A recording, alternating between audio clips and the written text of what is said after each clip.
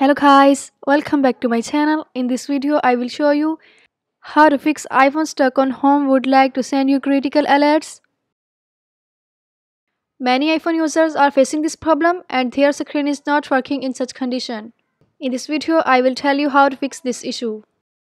To force to restart your iPhone, quickly press and release the volume up button.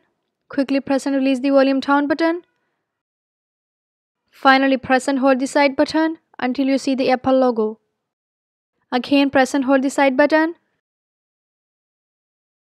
Turn on your iPhone.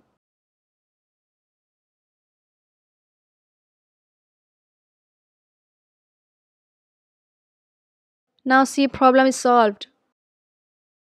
I hope this video is helpful for you.